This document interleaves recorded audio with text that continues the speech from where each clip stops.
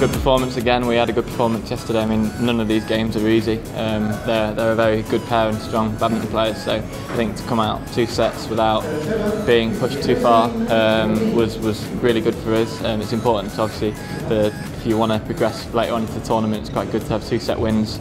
So yeah, we're really happy with our performances so far. Hopefully, we can carry it forward to tomorrow. We can beat anybody on the day.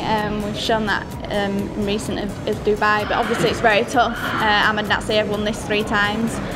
Well, we're expecting to play them. They haven't played yet, but I'm sure they'll come through. They're a very experienced pair. So I mean, we'll be confident when we go on. We've got the home crowd behind us, and we'll be up for it and looking forward to the challenge.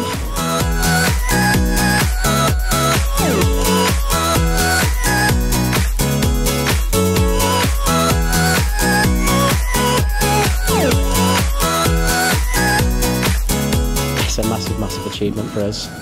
Coming into this week, we didn't set too many goals. That is the best we've played for quite some time. So yeah, I'm really pleased. I think it's up there just because, you know, the All England it's just one of those special tournaments. I've achieved reasonable things, you know, and fingers crossed, you know, this can propel us to play just as well tomorrow and, you know, take it on to the rest of the Olympic qualifying, and then fingers crossed we do well enough to qualify for the Olympics as well. It was a difficult match. Although the scoreline was low, but the match was pretty hard. There was a lot of long rallies, and she's a very tricky player. She's always given me a very tough fight. I know it's not easy. It's very tough to win the championship, but I'm just happy that I played 2 matches very well, and I've come out of such a major injury.